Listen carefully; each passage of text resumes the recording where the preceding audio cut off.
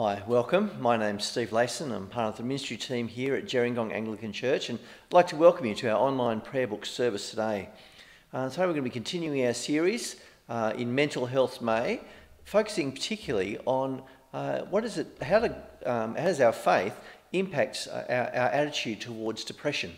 So Christians and depression is our focus today.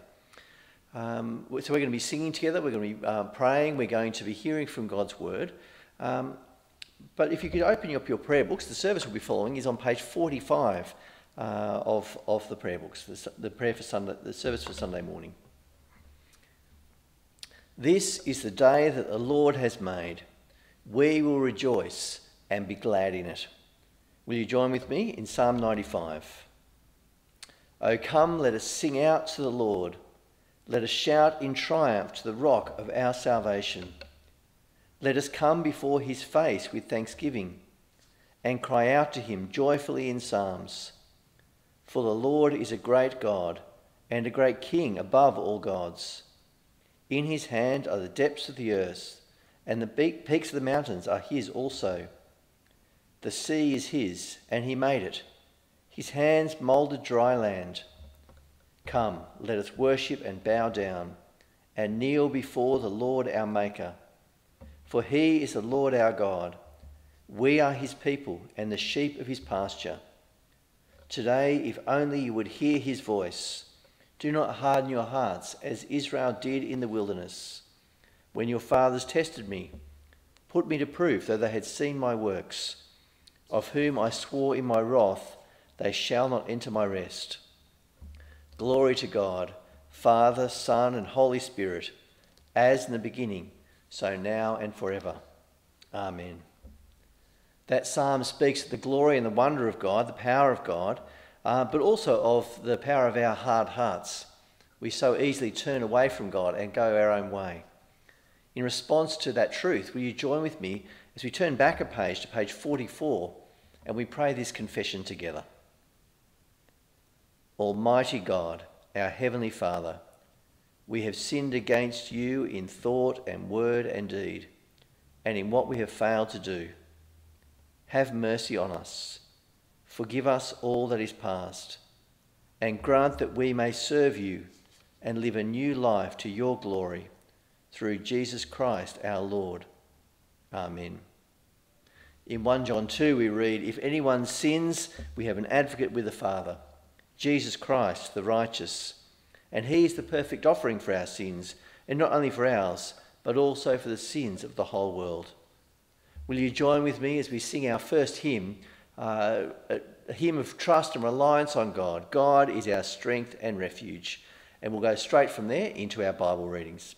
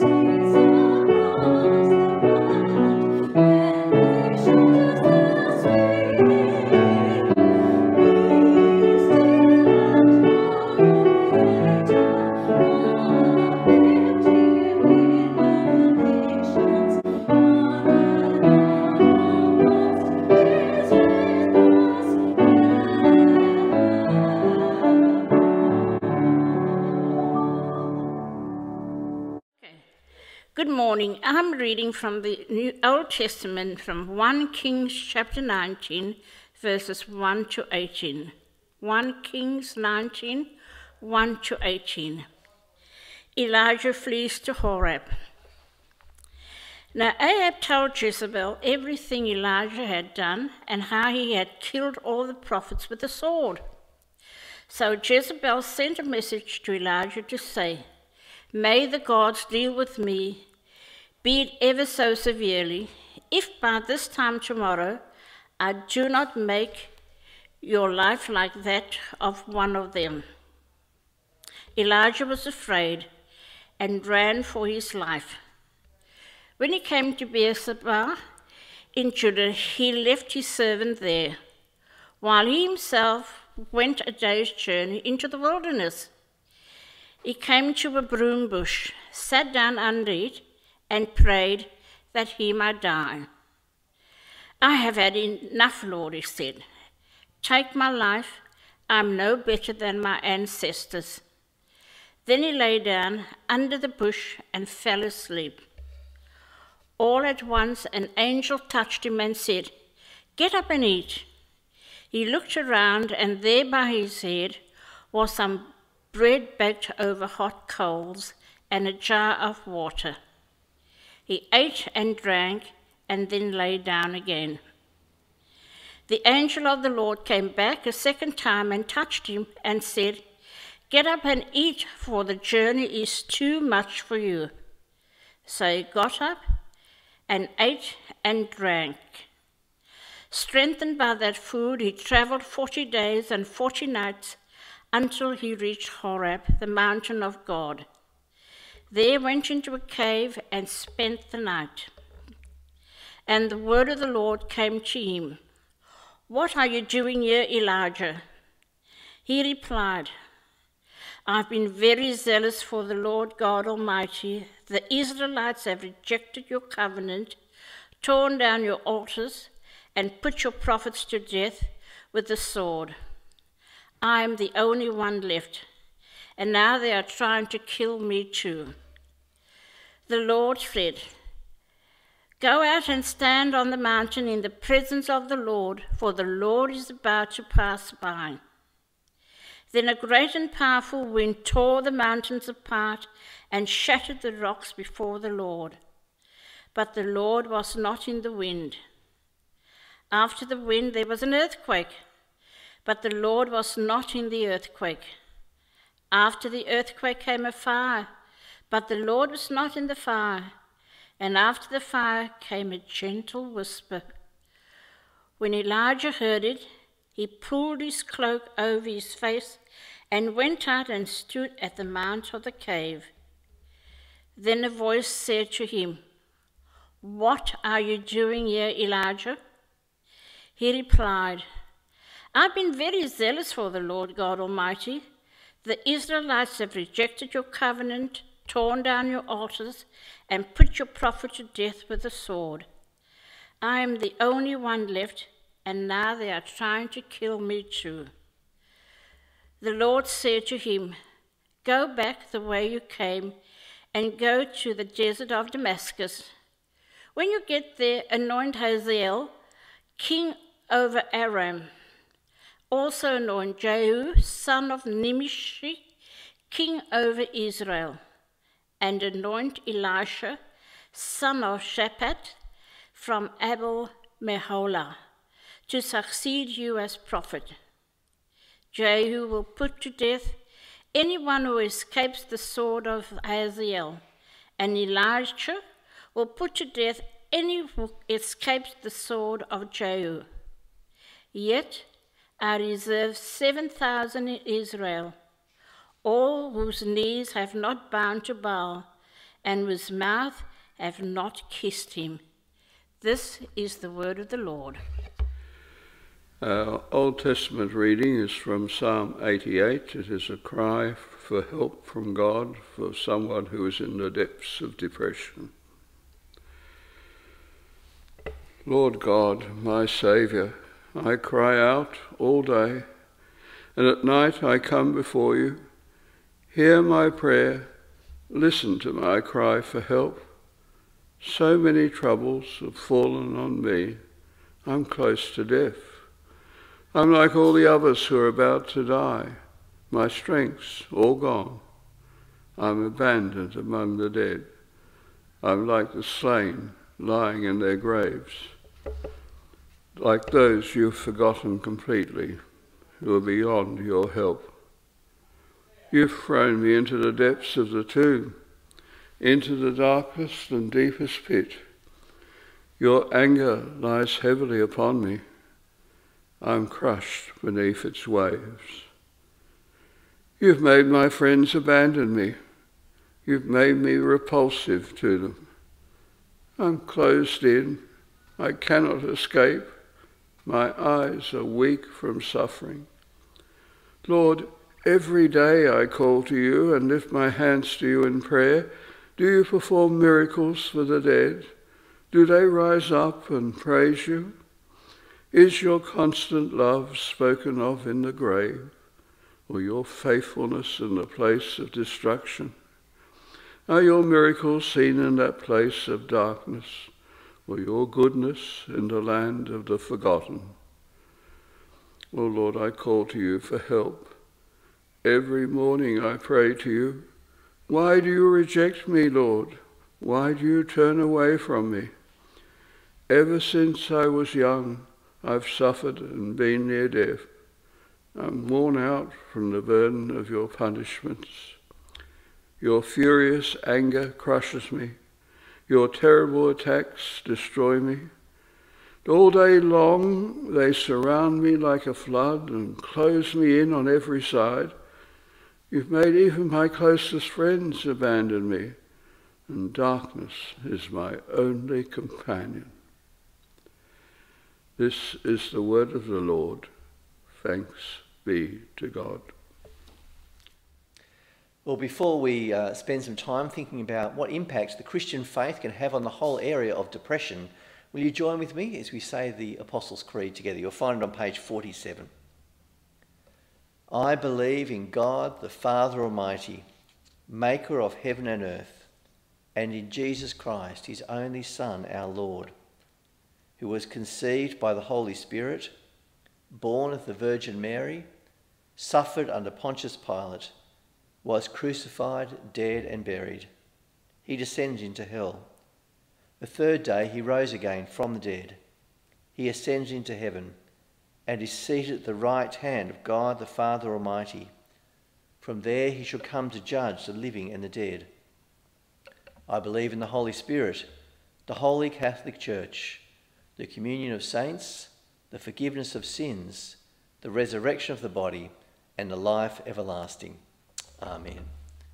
Well, before we think about what it means and how we should respond to the whole area of depression, we're going to be watching a video, an interview with a lady by the name of Claudia, who is a sufferer of depression, to give us a little bit of an inkling of what it might be like for a Christian person to suffer in this way, after which we'll go straight into thinking about how we should respond.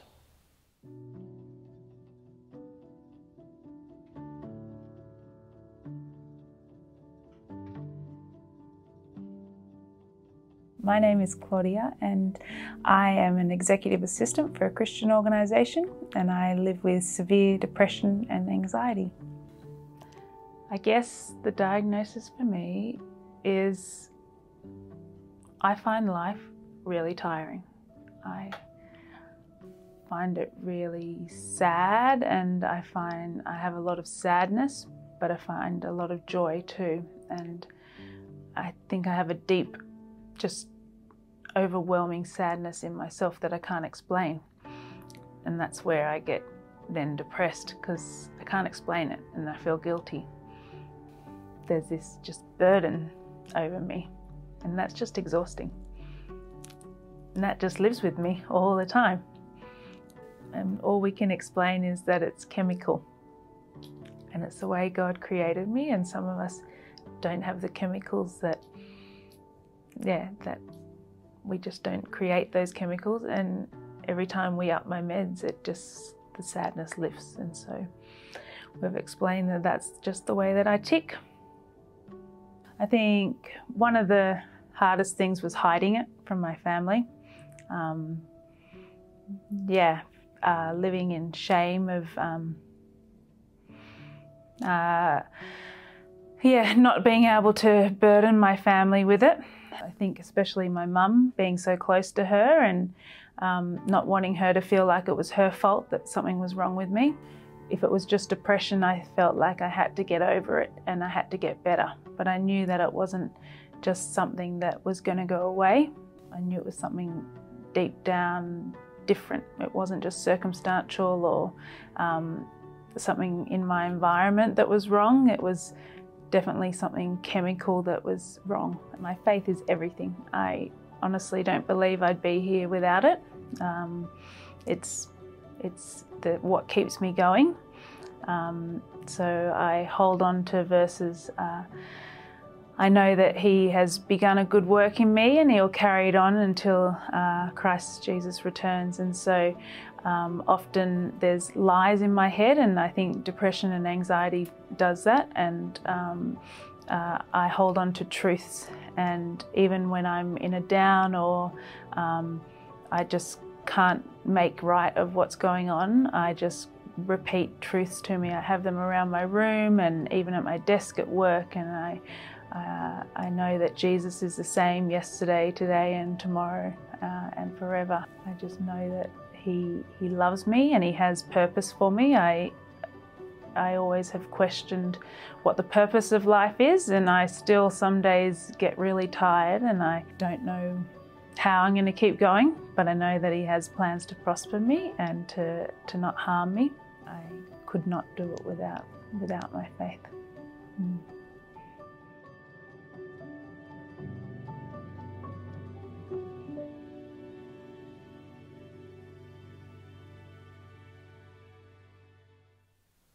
Well, today we're going to be looking at the whole area of depression. But the question is, where do you start? We could start by listing the huge number of celebrities like footballer Andrew Johns or Greg Inglis, like actors like Robin Williams, who have suffered from it.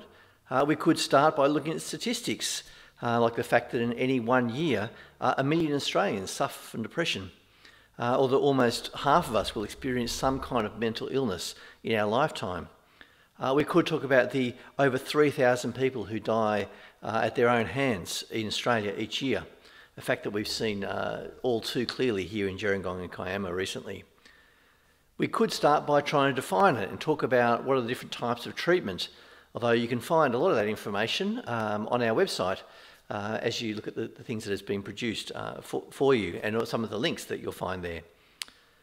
Clinical depression is often called the common cold of mental illness, not because it's insignificant like a common cold, or that it could take, just lie in bed for a week and you'll get over it, but really just because it's so common. Many people, including Christians, will experience this, or at least be a close contact and support for someone who does. It's a very common illness which is caused by chemical problems in the brain, as well as other external factors. It affects how we think and how we feel, as well as our ability to function normally. It's interesting that as you look through the Bible, many of what we would call Bible heroes experience the kinds of feelings that are part of depression. So for instance, in Numbers 11, Moses says, "I'm not able to bear all these people alone because the burden is too heavy for me. If you treat me like this, please kill me here and now." In 1 Kings 19, Elijah feels pretty similar. He says, "I've had enough, Lord. Take my life. I'm no better than my ancestors." In 2 Corinthians 1, Paul seems to understand it as well. He says, "We were under great pressure, far beyond our ability to endure, so that we despaired even of our life. Indeed, in our hearts, we felt the sentence of death." All of these heroes and others have experienced what it is to feel that kind of depression, that weight of sorrow or hardship or frustration or grief. Now, I don't want to suggest that they've had clinical depression, and I don't actually want to spend too much time talking about clinical depression today, because this is something that would be much better done by medical professionals. But what I do want to do is think about how the Christian worldview, the life of faith in Jesus, brings to this whole area of depression. Although it's true that many of us will suffer some form of depression in our lifetime, many more of us will experience periods of low mood and sadness, caused by things like grief and job loss and excessive stresses, which, although they're not clinical depression, can also have a powerful effect on us. And so how should Christians respond to depression?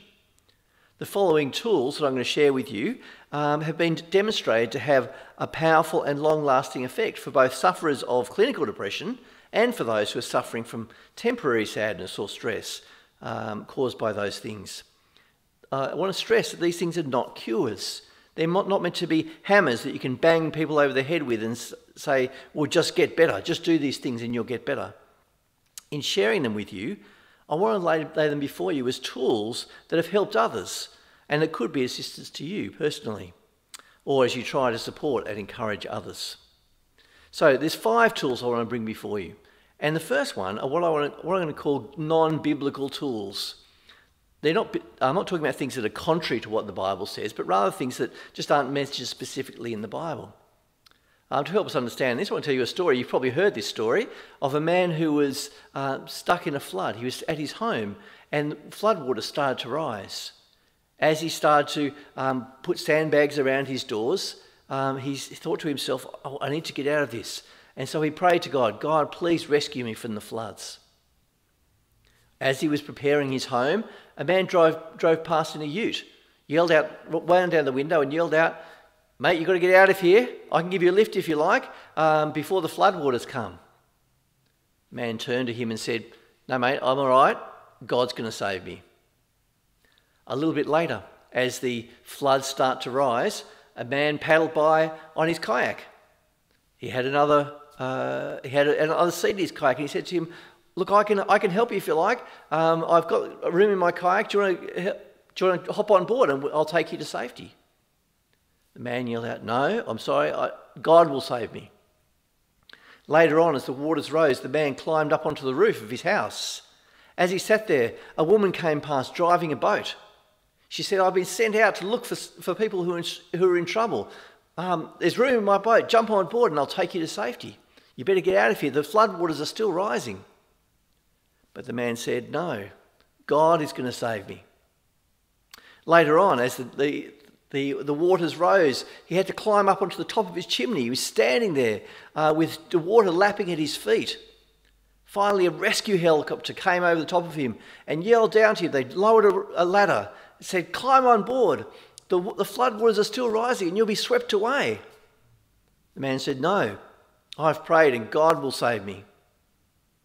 Of course, it wasn't too long till the waters overwhelmed the man. He was swept off and drowned.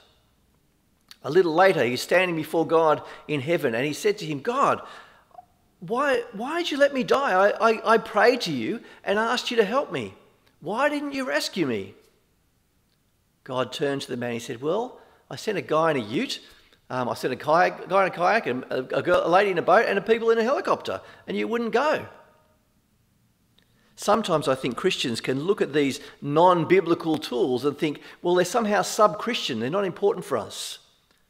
But the following 2 aspects I think have been shown by medical studies to have a really powerful effectiveness. And Christians should make the most of these things too. The first non-biblical tool I want to bring to encourage you to use are medical professionals. That's including people like your GP, who should be your first port of call. Psychiatrists, who are the ones who will prescribe medication.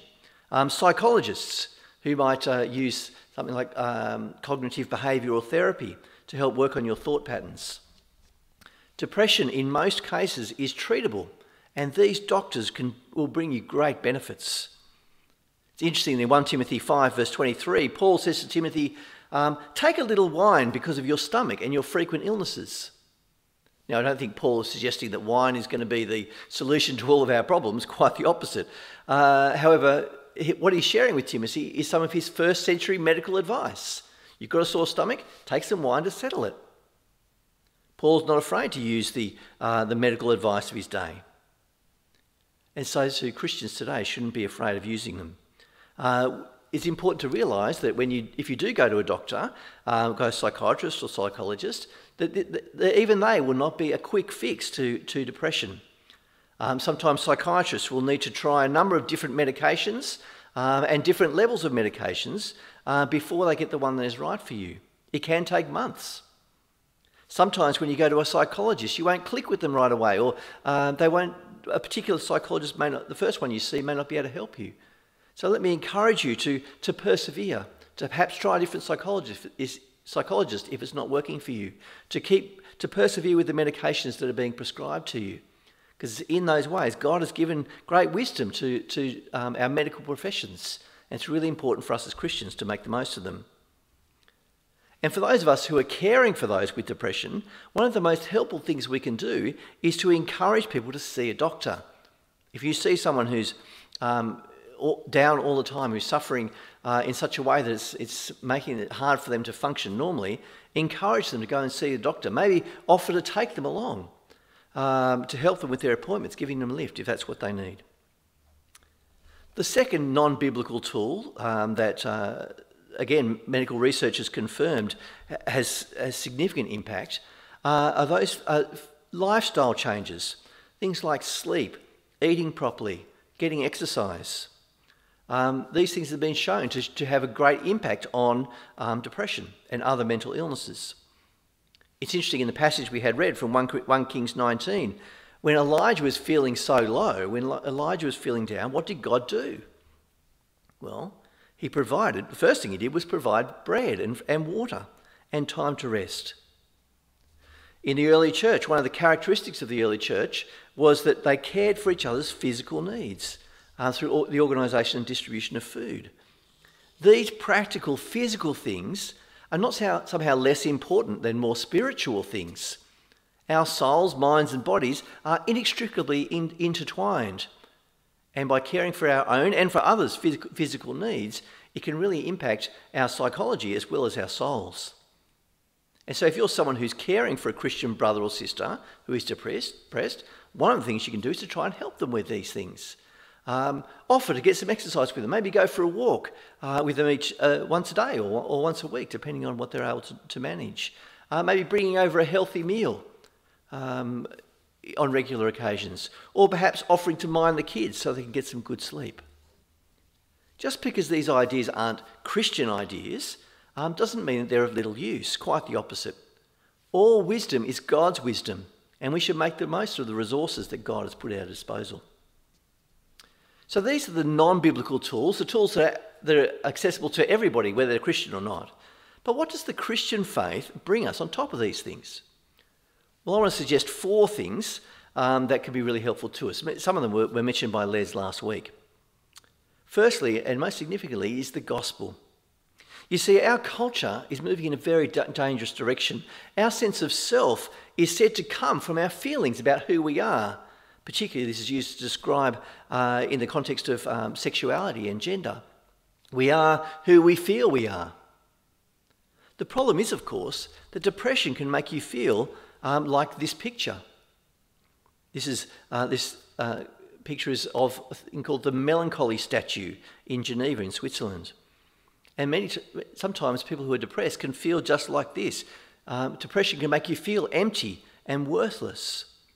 And if our sense of self is based on how we feel, it's little wonder that those who feel depressed feel like there's no reason to go on.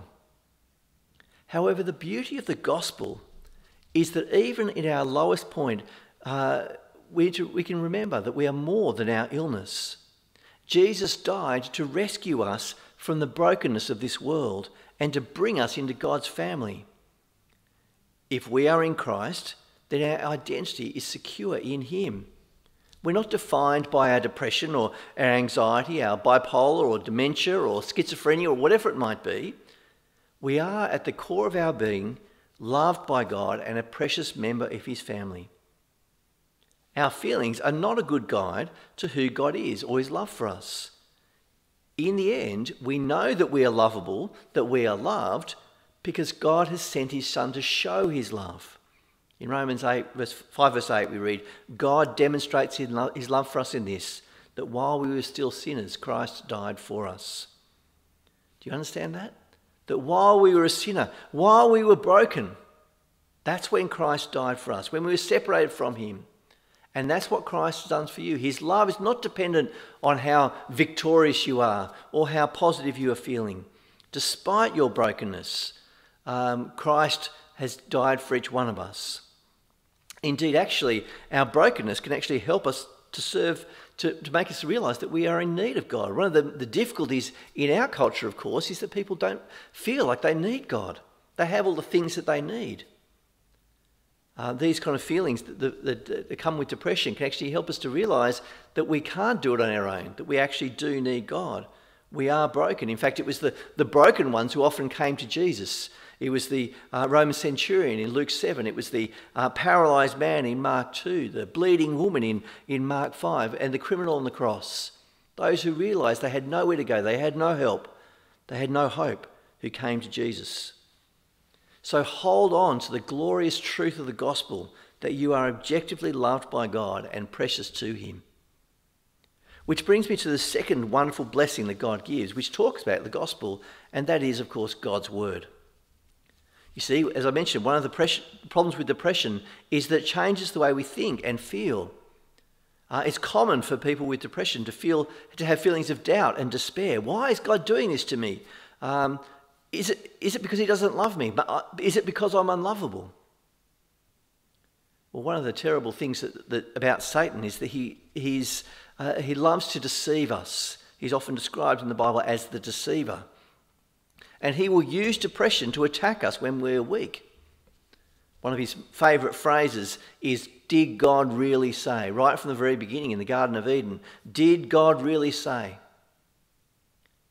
And so he can do the same thing to us. We can start to doubt, does God love me? Did God really say that he will be with us always? Did God really say that you are worthwhile? Well, when Jesus was being tempted and tested by the devil in Mark chapter 4, how did he respond? He responded by going back to the scriptures, by answering the devil and reminding himself of the promises in God's word. And so it is the Bible that is one of our tools, the sword of the Spirit, as Paul describes it in Ephesians 6. And it's wonderful for us to remember that though we may feel worthless and unlovable, our feelings don't alter the truths about God, about how he feels about it. And it's in God's word that we can be reminded of those truths. So, for instance, consider this small sample. In Genesis 1, verse 27, we're reminded that God created people in his own image. No matter how you feel about yourself, you have value in God's eyes because you are made in God's image. You may feel like that image is broken or empty, but we're all broken and empty in one way, and yet our value to God is unchanged. In Psalm 103, verse 11, we're told, "As high as the heavens are above the earth, so great is his love for those who fear him."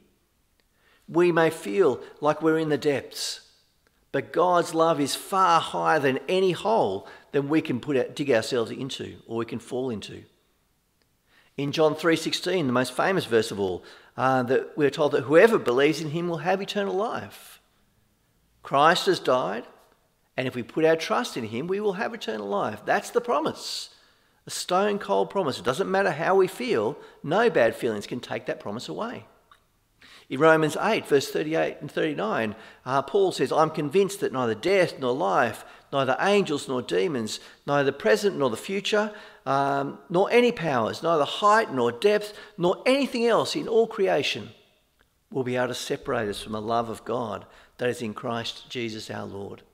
It doesn't matter how far you go or how far away from God you feel, nothing can separate you from the love of God. And finally, in Hebrews 13, verse 5, we receive this promise, "Never will I leave you, never will I forsake you." Those who are depressed often feel alone and abandoned, but the truth is that God will never leave us. Even when we walk through the valley of the shadow of death, even though we feel like death very slightly warmed up, we're told in Psalm 23 that "I will fear no evil, for you are with me." These Bible verses and many others like them can be a great strength for us in the times of difficulty. If we can read and inwardly digest these verses, particularly before we go through difficulties, they can be there as a support and encouragement in the hard times that will inevitably come.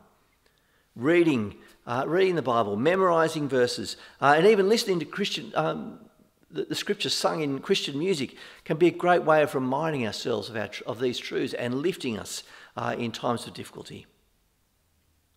The third biblical tool that God gives to us, of course, is that of prayer.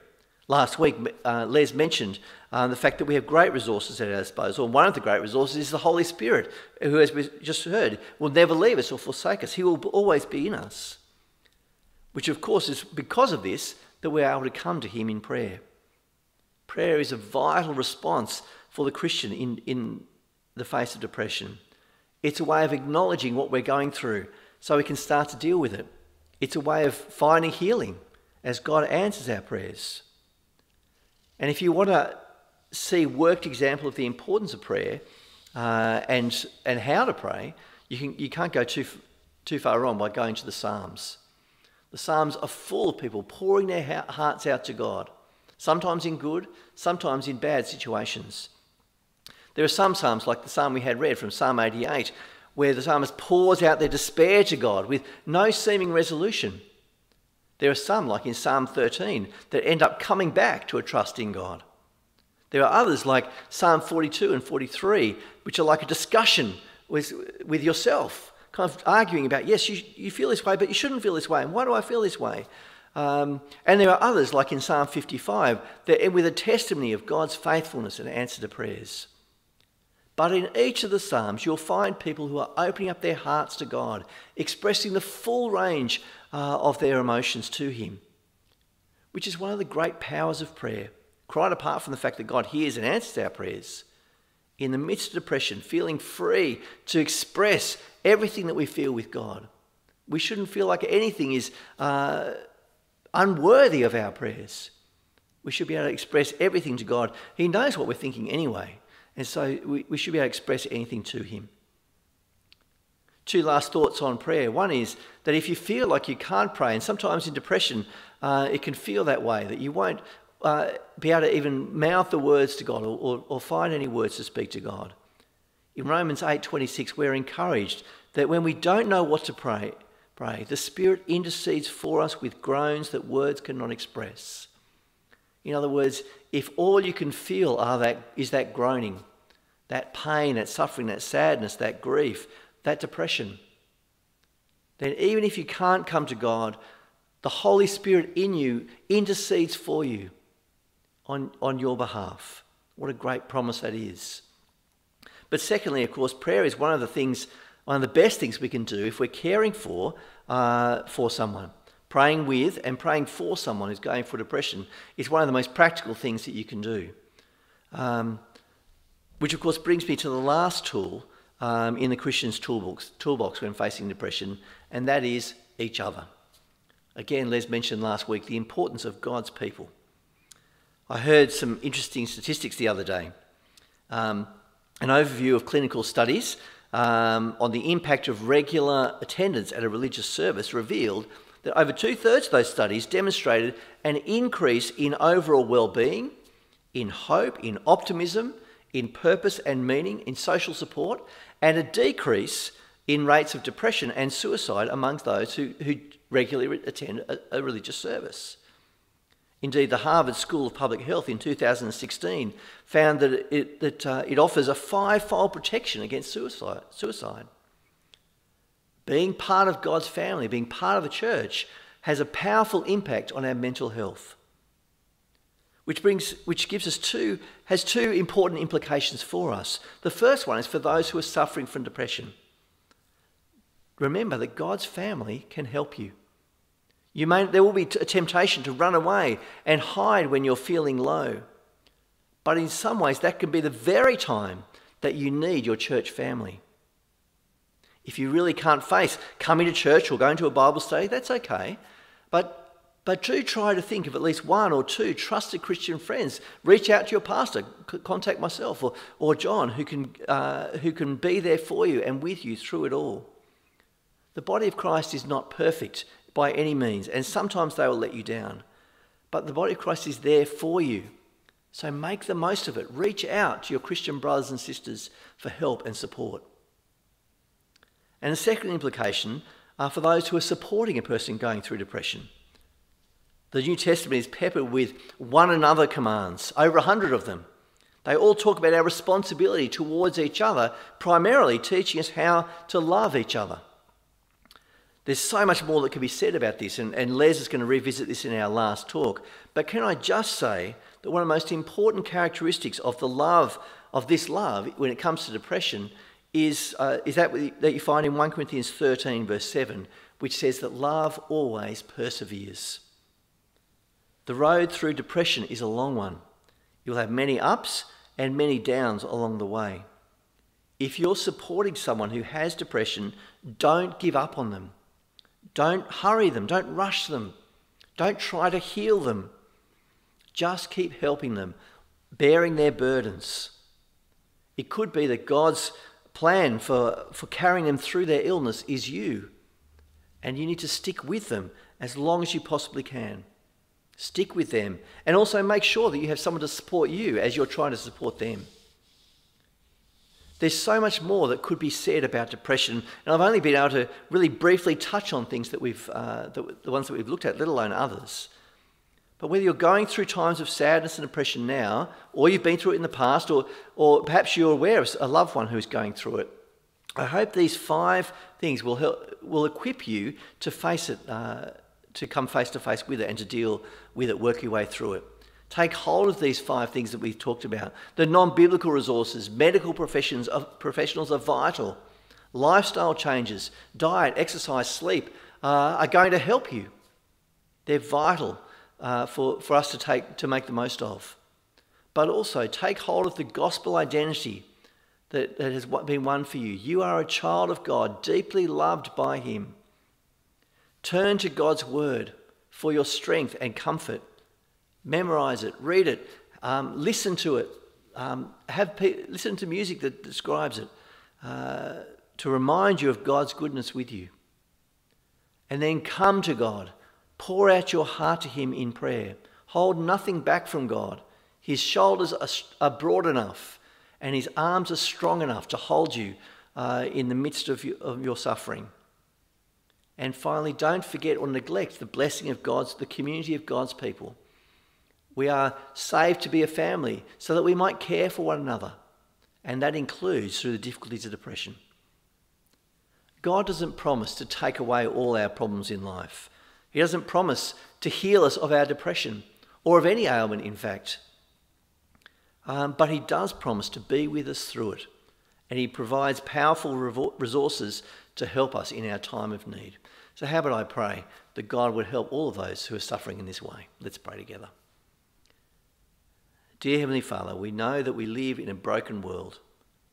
There are many of us who are watching this service now who are going through depression or have loved ones who are going through it. Father, we ask that you might give them strength, give them comfort. May they know your presence with them.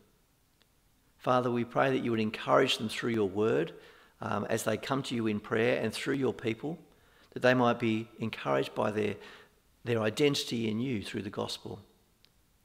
Lord, also that we pray that you might lead them to medical professionals that can find appropriate levels of medication and or counselling that can help them through. Father God, we pray that you would have mercy.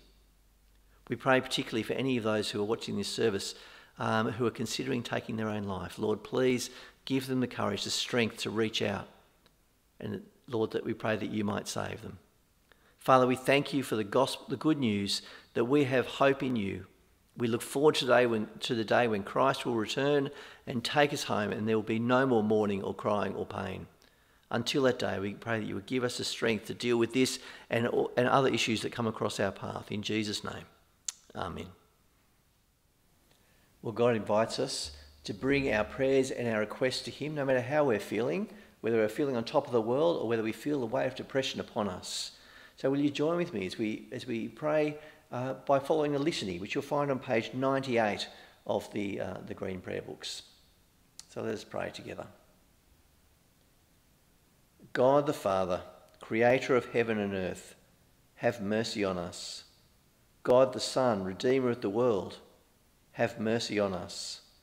God the Holy Spirit, the Strengthener, have mercy on us. Holy, blessed and glorious Trinity, 3 persons and one God, have mercy on us. Lord, remember not our offences, nor the offences of our forefathers. Spare us, good Lord, spare your people whom you have redeemed with your precious blood. Spare us, good Lord. From all evil and mischief, from sin, from the craft and assaults of the devil, from your wrath and from everlasting damnation, good Lord, deliver us. From all spiritual blindness, from pride and vainglory and hypocrisy, from envy, hatred and malice, and from all uncharitableness, good Lord, deliver us. From all deadly sin, and from the deceits of the world, the flesh and the devil, good Lord, deliver us. From all false doctrine, heresy and schism, from hardness of heart and contempt of your word and commandment, good Lord, deliver us. From earthquake and tempest, from drought, fire and flood, from civil strife and violence, from war and murder, and from dying suddenly and unprepared, good Lord, deliver us. By the mystery of your holy incarnation, by your holy birth, by your circumcision and obedience to the law, by your baptism, fasting and temptation, good Lord, deliver us. By your agony and bitter grief, by your cross and passion, by your precious death and burial, by your glorious resurrection and ascension, and by the coming of the Holy Spirit, good Lord, deliver us. In our times of trouble, in our times of prosperity, in the hour of death, and on the day of judgment, good Lord, deliver us. Receive now our prayers, Lord God. May it please you to rule and govern your holy Church universal and lead it in the right way. Hear us, good Lord. Strengthen your servant Elizabeth, our Queen, in true worship and holiness of life. Be her defender and keeper, that she may always seek your honour and glory. Hear us, good Lord. Bless and defend all who strive for our safety and protection, and shield them in all dangers and adversities. Hear us, good Lord. Grant wisdom and insight for those who govern us, and to judges and magistrates the grace to execute justice with mercy. Hear us, good Lord. Enlighten all bishops, priests and deacons with true knowledge and understanding of your word, that in their preaching and living they may declare it clearly and show its truth. Hear us, good Lord. Encourage and prosper your servants who spread the gospel in all the world, and send out your labourers into the harvest. Hear us, good Lord.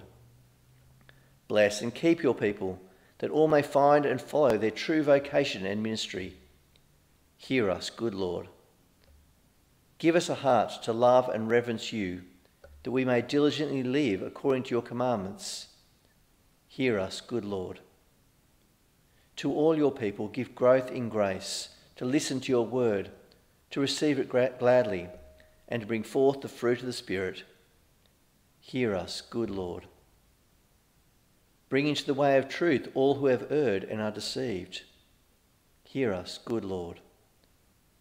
Strengthen those who stand firm in the faith. Encourage the faint-hearted. Lift up the depressed. Raise up all those who fall. And finally beat down Satan under our feet. Hear us, good Lord. To all nations grant unity, peace and concord. And to everyone in your world give dignity, food and shelter. Hear us, good Lord. Grant us abundant harvests, strength and skill to conserve the resources of the earth, and wisdom to use them well. Hear us, good Lord. Enlighten with your Spirit all places of education and learning.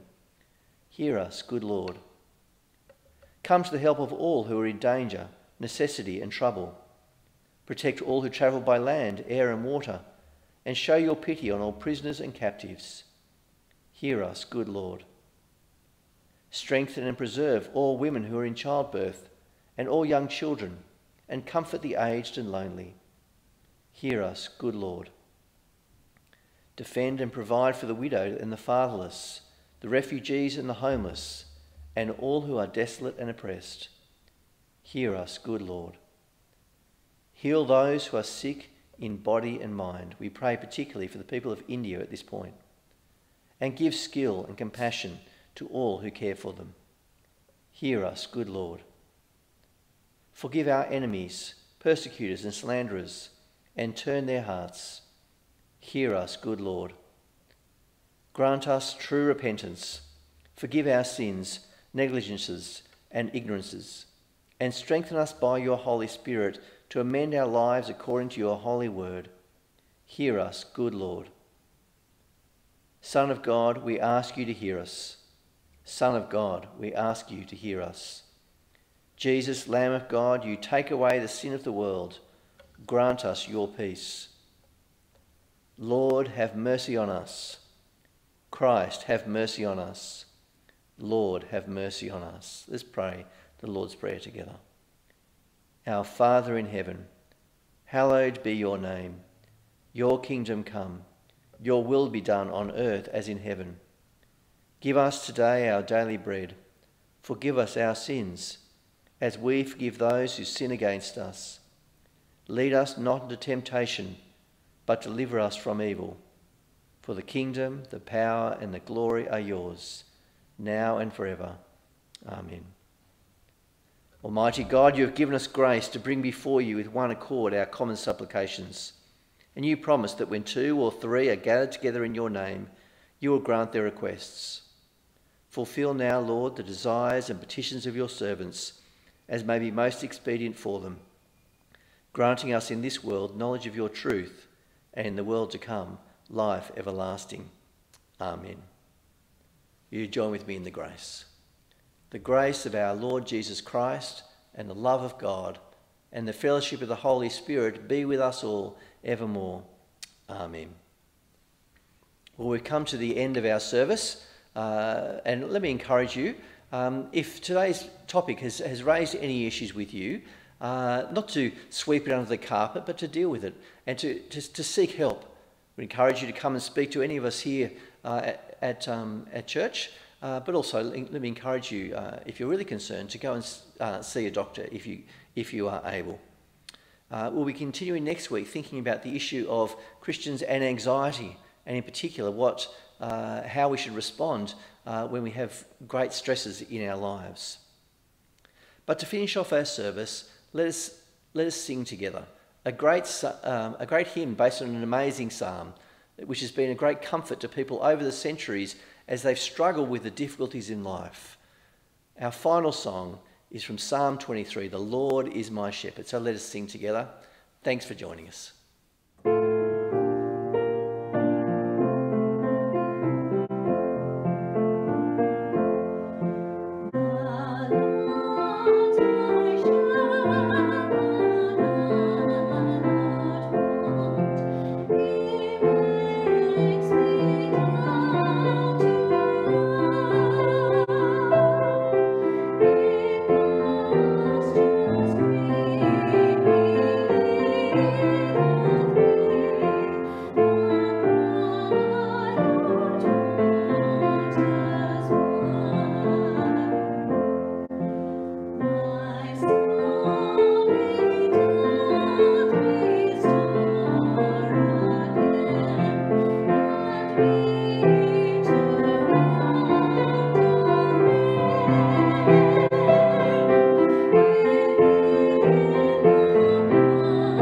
Thank you.